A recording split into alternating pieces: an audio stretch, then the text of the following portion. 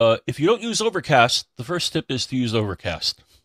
Agreed. For your podcatcher player. Yeah. I'm not a current user myself. Oh, dude. Patrick's right. Like, all right, and then he gives a little tip here. If you use Overcast, go to the settings by touching the gear icon and go to nitpicky details. They got a sense of humor. There, set the seek back and seek forward to times to a different amount of seconds. I set mine to 30 seconds forward and 15 seconds back. It makes it much easier to fast forward through sections you don't want to listen to, but still find the parts you want to listen to. Once you try it, it makes more sense. So. Yeah. Overcast, there's a lot of things that Overcast does. This forward and backward thing also will map to your like if you have steering wheel controls, either with CarPlay or with Bluetooth. I've had it work with both. So whatever you set to the back thing, if you hit back on the steering wheel, that would normally like change the radio station back or whatever. If you're Bluetoothed in or CarPlayed into your phone that's running Overcast, it will send that signal through and it'll go back to 15 seconds.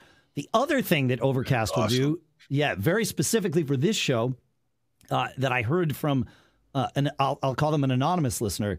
Sometimes there is a little bit of dead air on this show. For example, we just had it, right? While you were pulling up the next question, I do it too. The nice part is you can set Overcast if you use Smart Speed. Marco Arment is the programmer behind Overcast. He was also the first programmer behind Tumblr. So he's been doing this for a while.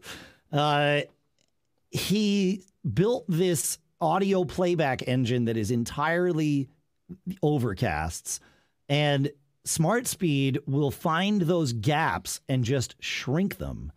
And as somebody was saying, they listened to they've been listening to the show for years on Overcast, and then wound up tuning into the live stream, and they're like, wow, like the dead air is super frustrating when it's in real time, but Overcast makes it go away. It's like, aha, there you go. So, yeah.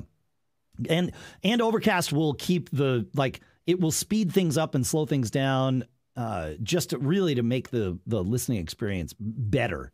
So, yeah, it's good stuff. Have I never heard of this? Wow.